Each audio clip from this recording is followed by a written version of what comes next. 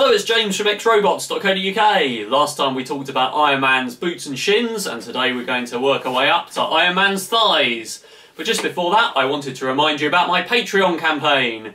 Have a look at patreon.com/xrobots. You can get some exclusive rewards, including all my 3D models for free, which I normally charge a small amount of money for to help fund the projects, and also access to an exclusive live broadcast with me. So check out the link and help me achieve my goals.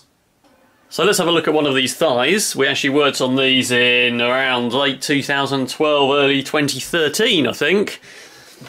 So these are fiberglass, but I already put quite a lot of mounting in. And what we can actually do is remove this piece, which is held on with magnetic plugs and sockets that I made, which was originally how the whole suit was going to be held together. Look back through my channel for the videos on that.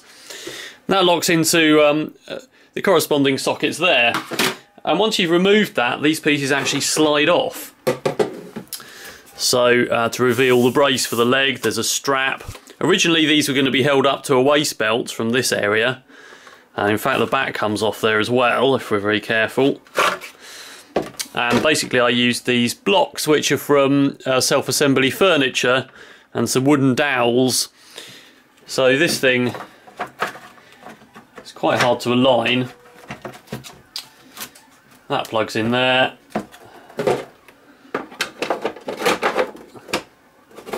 Front goes on there, and then this piece goes in there, and that locks it in so these can't slide anymore, which holds it all together. So it was a fairly good idea. What I'm actually going to do now is try and lose the shoulder straps. I'm not sure if that's going to work out as well as I'm intending. But as I mentioned with the boots last time, those are self-supporting, so you can wear the boots and the shins, and those hold themselves on. So there's some mixed opinions about whether you should actually have a hinge at the knee.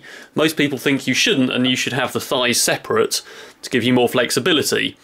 However, I'm actually going to put a hinge at the knee, which holds the shin onto the thigh, and hopefully these will hold themselves up. If they don't work as well as I'm expecting, then I will be putting a strap on, but it's going to be basically a bungee that helps support it, so it's flexible and just gives it that bit of extra support. But we'll see how that goes. So the first step is to fix the frame there into the back of the thigh, so it's always permanently fixed in, and then it's only the front that can be removed to get them on and off. Then we need to sort out some sort of hinge, probably with a bearing, but we'll see how that goes, to go either side. And then some extensions down to the shin.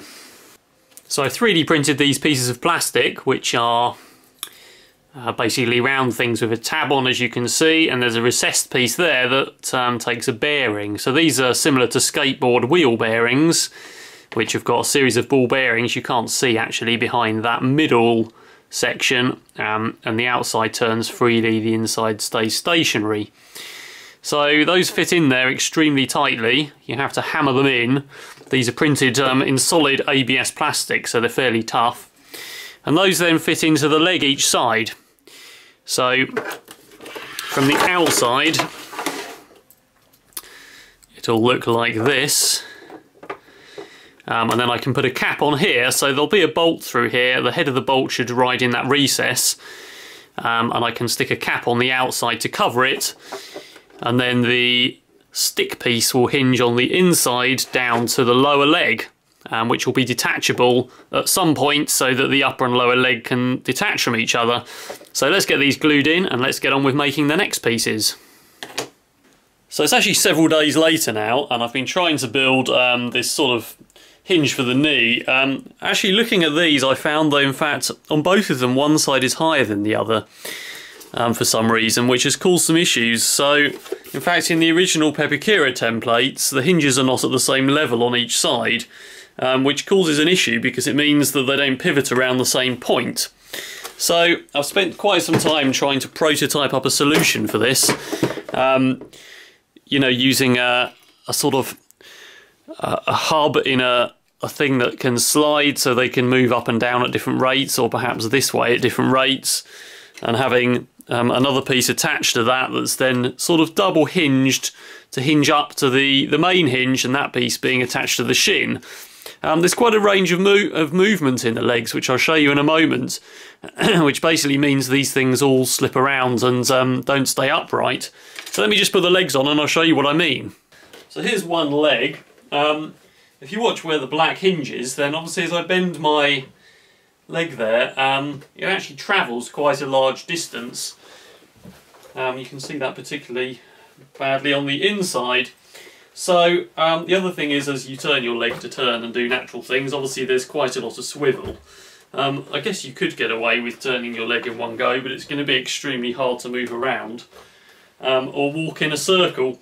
So I think actually the best thing to do is actually just support this thigh separately with a shoulder strap, and then I'll go on to use these hinges to hold a covering piece, so you can't see my blue jeans, on the inside, which will be multiple sections, a bit like medieval knee armour if you have a Google on Google Images, which is lots of articulated strips that go all the way down and protect your leg. So that's similar to what Iron Man has in his knee armour. So let's have a look at another bit of a strapping system for the thighs. Okay, so as you can see I have the thighs suspended just there. Let's zoom in. You can probably just about see some straps at the side here with webbing, belts and buckles on. If we just take off the chest plate.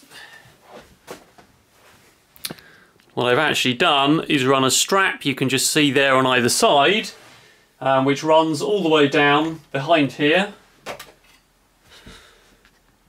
crosses over at the chest, and that goes down each side. And the reason I've done it that way is so that it doesn't get pulled tight here and obviously at the back when you take steps and try and step over things. So it's very important that the strap comes down to the side, because that's basically the hinge point of your leg. And that's strapped on to each thigh just into the metal framework, which is already inside, which I showed you earlier. Similarly, I've strapped that onto the metal framework at the top. It's just hooked around the posts which mount the armour on, so that hopefully the load, there's load bearing across these shoulder plates, which have big slabs of foam underneath, instead of just these straps being over the shoulders.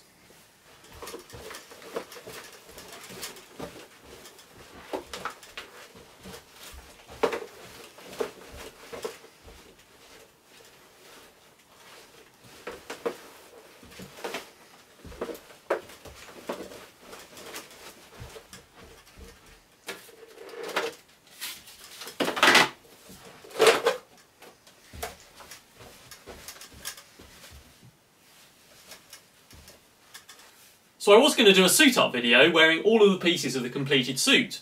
The main issue is that normal clothes don't really fit underneath, so I need to wear a skin-tight suit like the mannequin has on. This is the remaining piece which I haven't finished yet, out of most of the major pieces, which of course goes on here.